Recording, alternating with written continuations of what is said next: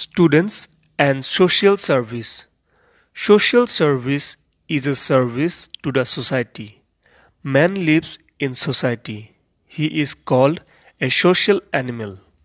As a member of the society, he or she has certain duties for the society. Everyone in the society is dependent on other. So, there must be understanding and cooperation among the different members of the society.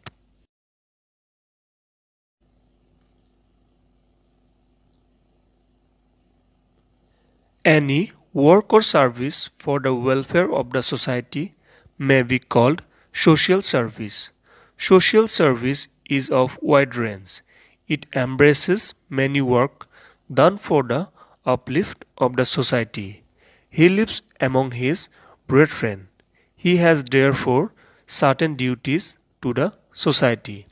He should imbibe ideals of social service in his early life. The first duty of a student is to read. He is to prepare for life. He cannot, of course, give a whole time service to the society.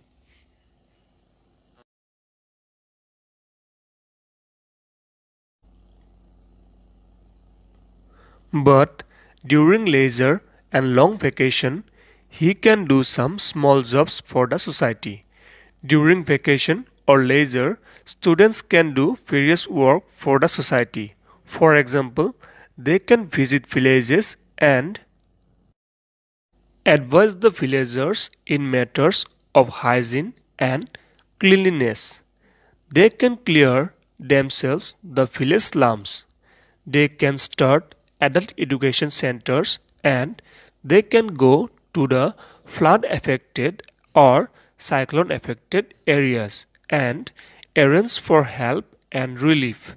They can construct village roads and dams. They may explain to people the principle of sanitation. In this way, the students can serve the community in times of need.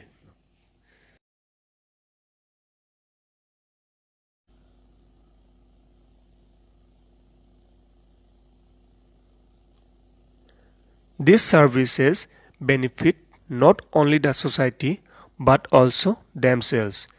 They come close to different people of different area, but they should bear in mind that these duties never hamper their progress in studies.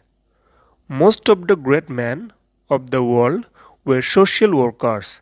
Students therefore should take the ideal of these great men. They should generate in them a spirit of service to the society from this young age. Thanks for watching. Don't forget to subscribe and hit the bell icon to get the notification of our upcoming videos. Thank you.